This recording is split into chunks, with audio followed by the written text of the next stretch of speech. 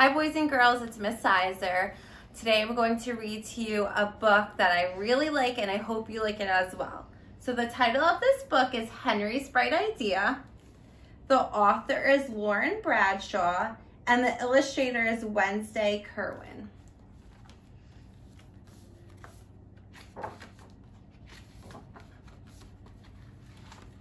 Deep in the shade of a walnut grove stands a tall treehouse. A delightful group of friends gathers here. They call themselves the Animal Society. Their mission is to create and always remain curious.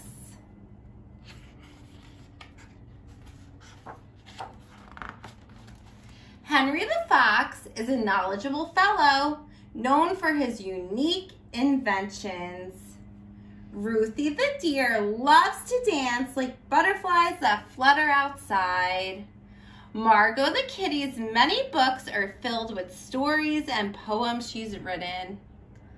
The collection of ropes and fishing poles belongs to the adventurous Chester the raccoon. Magnolia the bunny makes maps of places she's explored beyond the walnut grove.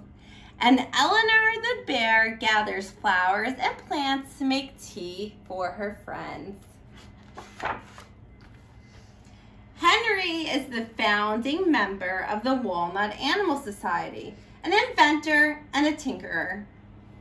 You may have heard of his most famous invention, the Knot-a-Lot. It's a device quite useful for tying bow ties, which, as you know, are very tricky to tie.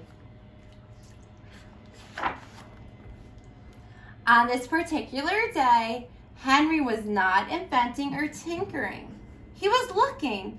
Henry lost an idea. Good morning, Henry.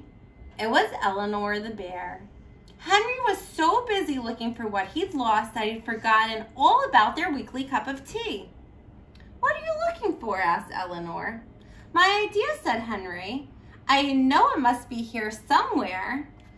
I'm sure when you find it, it will be wonderful, encouraged Eleanor. And then she suggested they go for a walk. A walk seemed like as good of an idea as any, so Henry and Eleanor packed some snacks and various necessities for finding things, and the two set out. Henry and Eleanor went here, and while they found lots of things, they did not find what Henry was looking for. And they went here, but they still did not find what Henry was looking for. As the sun began to set, Henry started to worry. Do you think I will ever find what I'm looking for?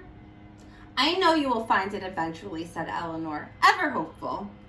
Eleanor glanced at their knapsack and saw all the things they did find that day. Then she looked at Henry. He saw the treasures too and smiled at Eleanor. Henry and Eleanor shared their last cookie and decided to head home.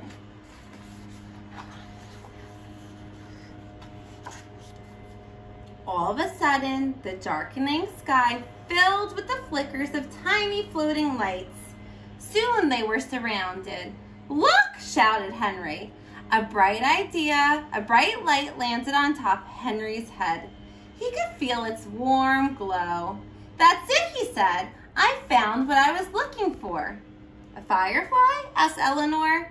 My idea, said Henry. Oh, Henry, it is wonderful, whispered Eleanor. The two friends hurried home, little lights leading the way.